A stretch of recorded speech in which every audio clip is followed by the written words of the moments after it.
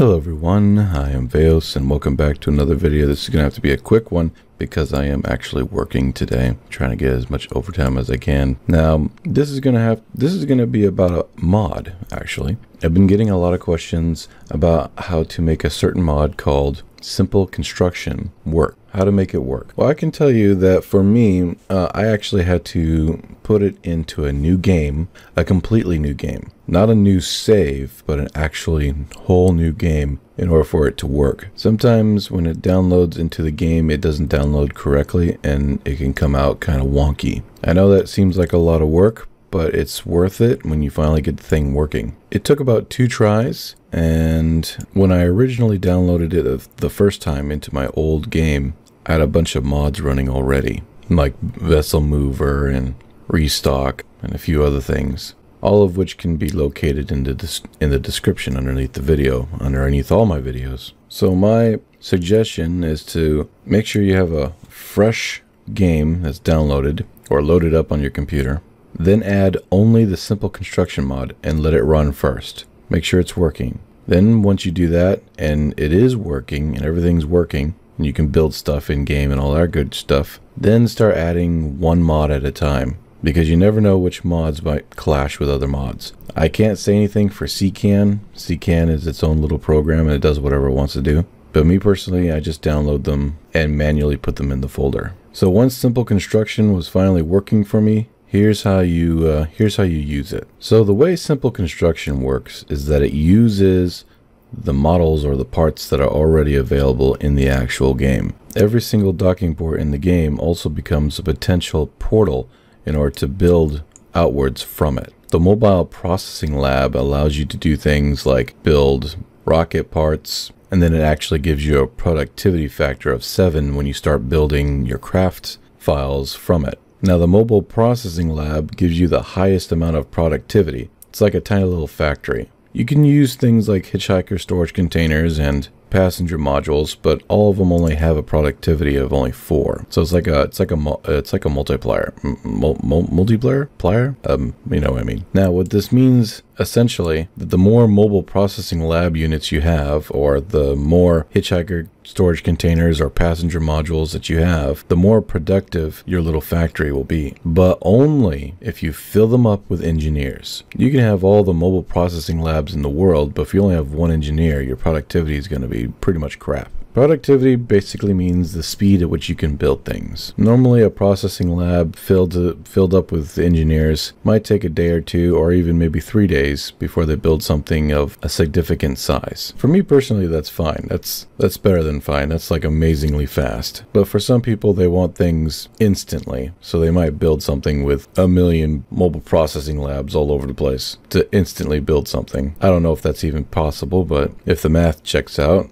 I don't see why not. But you only can really build things with engineers. If you had a bunch of mobile processing labs filled up with pilots or scientists, you wouldn't get anything at all. Now, the 2 new parts that it does add, but uses the same stock skin, is a part that holds rocket parts and a part that holds metal. These are normally ore storage tanks. You have the large one, the medium one, and the small one. So when you add the mod, it adds 2 more small ones and 2 more medium ones and 2 more large ones of the ore storage tanks. The only difference is it doesn't store ore anymore, but rather rocket parts and metal. Now, the things that change are not only the docking ports in order to build from them or outwards from them, and of course the Mobile Processing Lab and any other crew holding parts that can act as little factories. But also the Convertotron can now process ore and turn it into metal, let alone fuels and everything else. It cannot make rocket parts, however. That has to be assembled via Kerbal inside of a crew cabin or mobile processing lab. Note that you can actually use a command module to produce like a mini factory kind of thing. However, your productivity factor is 0.25. In other words, there's no real room to do any building whatsoever, because of course the command module is meant to command and pilot a craft, not actually build anything. However, there is room in there to maybe slowly put something together. So if you're in a pinch and you need something to be built, you could theoretically do it inside of a command module. So here we are. This is going to be a quick factory setup. You've got your power, batteries, your ore holding tank. It goes through the smelter, in which case you turn it into metal, which would go into the metal tank. You'd have your engineers print out rocket parts by using the metal, and then the rocket parts would be stored in their own storage container, in which case you could use the docking port to go ahead and build stuff into the world. Now, there is a flaw with the mod when it comes to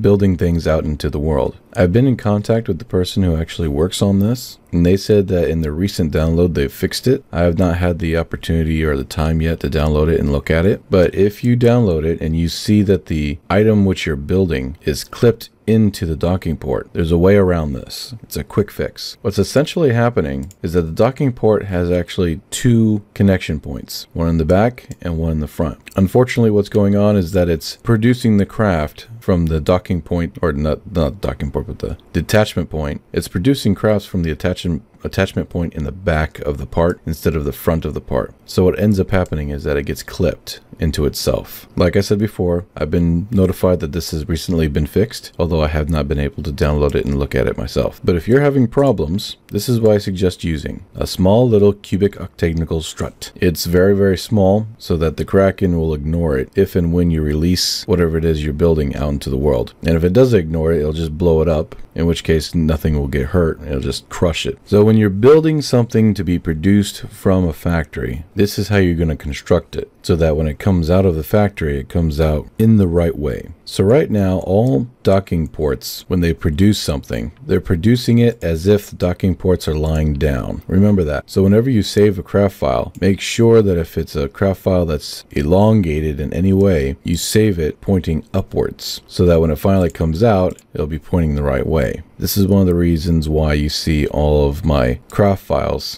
Oops, oh, I was getting ready to go to work. You see all the craft files, they're kind of pointed skywards. Let me click on the new work truck and load it up. See how it is? It's pointed skywards, and it's got a little cubic octagonal strut right there to separate it so it doesn't wig out. Now, if I was to save it like this, unfortunately, when it would be built into the world, it'd actually be built popping out kind of like this into the ground. The docking port would be like facing this way, and this would be coming out all crooked into the ground, and all this are messed up kind of stuff. Because like I said before, the docking port acts as if it's pointed straight up. So whatever you build, make sure you save it pointed straight up like this. That way when it comes out in the direction that you desire it to. So a good rule of thumb is that when you're building something, build from the nose up, or nose sideways, or whatever the case may be. Start off with your cubic octagonal strut, and then you can either make a docking port or whatever the case is. You can start off with one of this if that's how you want to build your stuff, but always take the cubic octagonal strut, or the part that you're building. Make sure your toggle snap is on, hold down shift, and ever so slightly pull it one click away, and there you're done. That's about the right size between connection points on the docking port that this thing is going to come out of. So no matter what you're building, when it finally comes out of the docking port, let's say the docking port's this big guy, it's going to connect to the one that's in the back right here, like so. But it's going to connect as it glitches through, so it's more going to look like this. This will allow it so that you have plenty of clearance between what it is you're building from the docking port which it's being built from. So once you click the release button on the menu, which I'll show you in a minute, the docking port might fling out or explode or do whatever it wants to do, or maybe even might even drop right through, but your craft will be unharmed and it won't glitch through the whole building or the docking port. Okay, so quick menu tutorial in order to work simple construction. You should have an icon on your right screen. It's got like a little rocket with the sun underneath of it, or a crest of some kind. It says EL. I'm guessing that's something rather launch pads. I forget what the darn E standard for, but you click on that because the simple construction mod actually uses this as part of its mod build. Extra planetary launch pads, there it is. So if you're already familiar with this, then you already know what to do. Basically, make sure that the pad that you want, or the docking port that you want to select, is selected. If you're not sure which one it is, you can click on this icon right here, and this will highlight the docking port that's being being used, which in this case, it's this one right here, which is not the one we want. For me personally, and I'll click out, what I like to do is like to hover over the docking port that I want to use for construction, right click it, show UI, and it automatically selects it. So this is pad 3. It takes the guessing work out of it when you're trying to figure out which pad you want to use or which docking port you want to build from. As you can see, my productivity is 4.64. Even though I have 2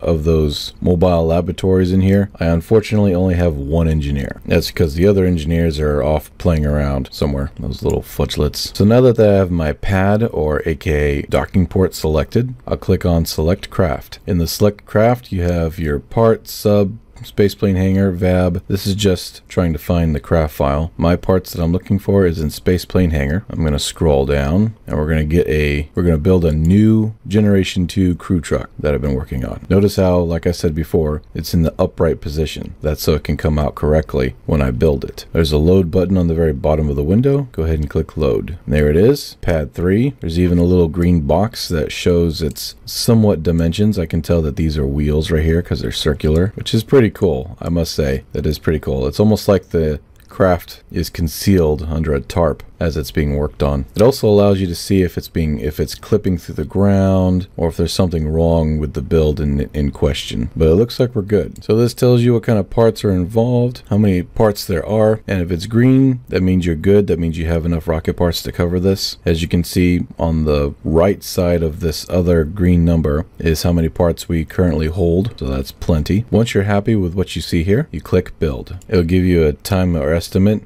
which is about 3 hours and 58 minutes in game time. So let's go ahead and fast forward until it's finished building. A little bit of a bumpage there as it finalizes itself, but I'm going to go ahead and warp to morning so it's not in the dark, and we'll warp to the afternoon, get some light on the subject. Okay, so here we are. The vehicle is ready. If you had clicked out of the menu, just go right back in it. It'll show you that it's ready 100%, and you can click on the finalize build button on the bottom of the menu, and there it is. Now remember what we did before with the technical strut trick. See how it's nicely separated. See how it's nicely separated right here. Looks real nice. Not clipped in or anything. So what I'm going to do first is I'm actually going to click on the truck and undock it from the truck. Undock. Now I'm going to click on the UI from the docking port that I just built the truck from. Show UI. And I'm going to release the octagonal strut. And where is the octagonal strut? There it is. And it gets spit out harmlessly out of the way. Now you could play around with this and make it so it's flawless, but this is a good way of making sure that none of your crafts explode when they're being built or undocked or released from the factory. So this has been a preview of Simple Construction. Like I said, this is the older version. The newer version, that docking port thing has been fixed. I'll leave you a link below on the creator who I've been in contact with. He has a channel. Go ahead and give him some love and ask him any questions you need to ask him, or whatever the case may be. And yeah, well, I gotta get to work, and love you all. Please take care. If you have any questions, I'll try to get to them in the comments below when I can.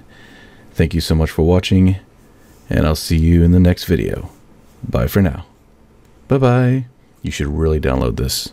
It's a really amazing mod. Very low frames per second hit. It's perfect. It's perfect.